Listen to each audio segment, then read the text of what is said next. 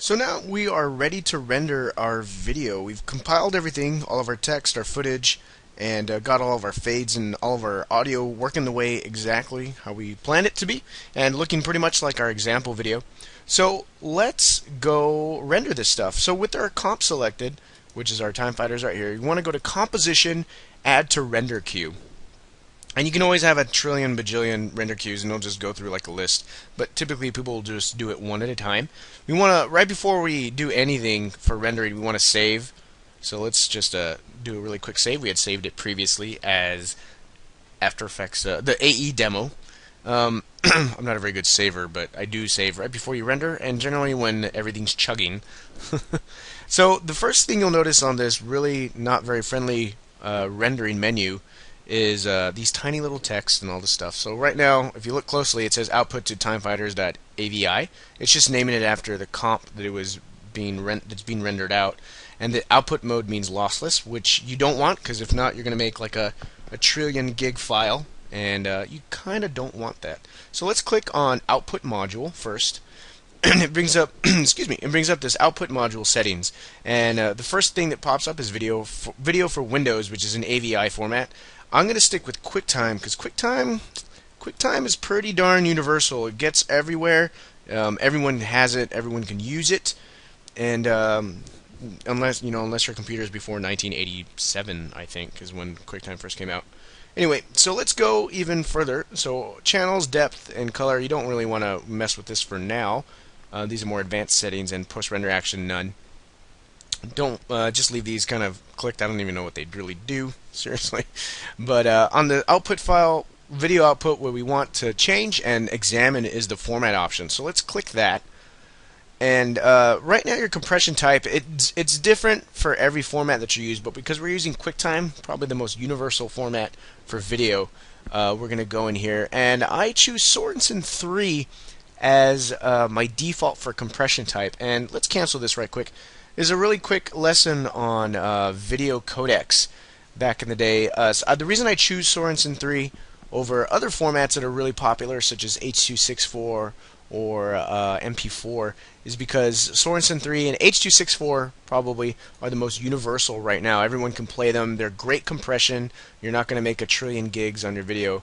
I'm choosing Sorensen Video 3 over H.264 purposely because H.264 creates really gross output from After Effects, and it washes out a bunch of your colors, and you generally don't want it visually. So let's stick with Sorensen 3. If you do not have Sorensen 3, there's a really quick fix for it. Sorensen is an old school, it's what's called a legacy video codec, and it's been accepted everywhere, and it's been implemented by QuickTime forever. So in case you don't have it available to you in the format options, you want to go into QuickTime.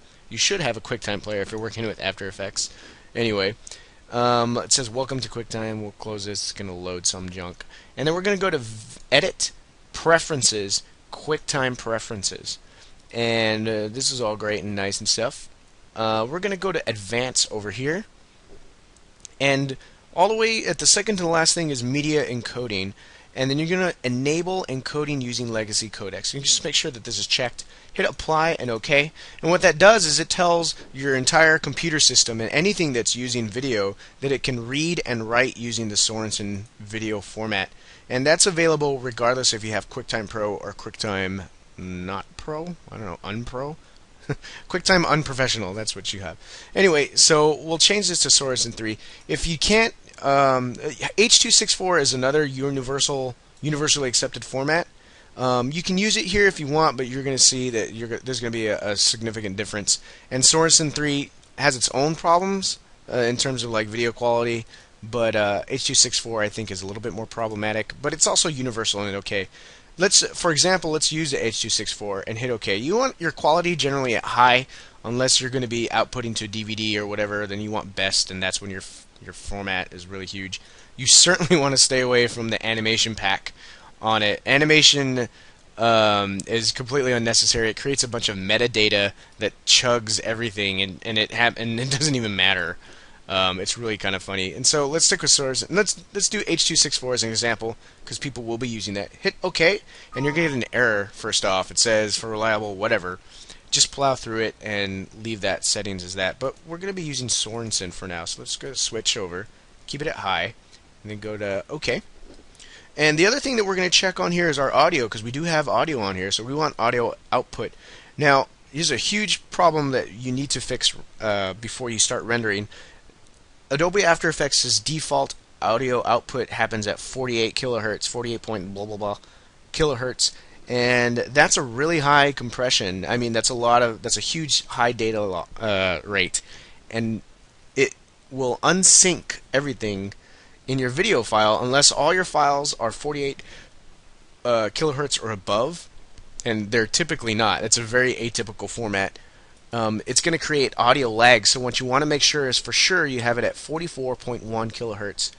And generally all your audio will be synced up perfectly. If not, you're going to get an error and you're going to be like, what? I just spent like a million years doing this and I hate my life because it broke everything. So you want to make sure your audio output is at 44.1, or else you're going to get some sort of weird lag.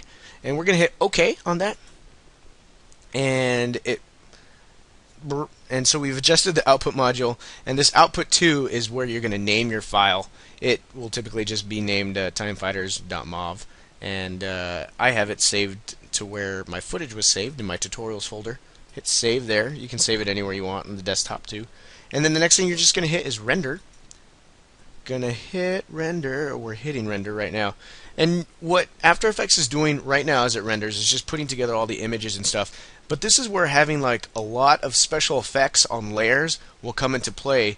We only had the blur on the Time Fighters text right there, but if you have a bunch of other effects like blur and crazy lens flares and other lighting effects, it will really chug your render time, and it still does chug because it's going every frame and applying that to all the layers and all these tweaks and animations. And then you want the sound.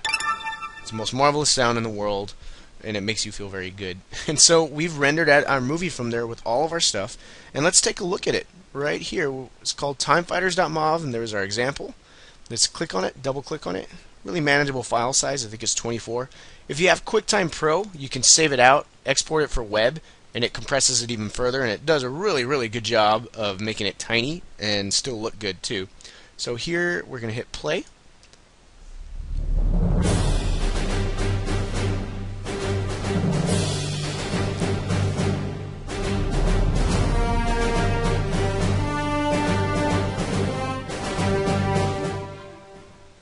And there you have it. You've created your first video in After Effects, and you've got some pretty darn good results. You can scrub through this, and so what we did is we brought in different forms of footage, which is still images, live images. We added text over it. We've animated the text so that way it comes in gracefully, or sort of gracefully, and we've faded out and added in our own soundtrack. And so that should give you a really good heads up on how to use After Effects, and I hope this tutorial helped, and we'll see you around for another tutorial. Take it easy.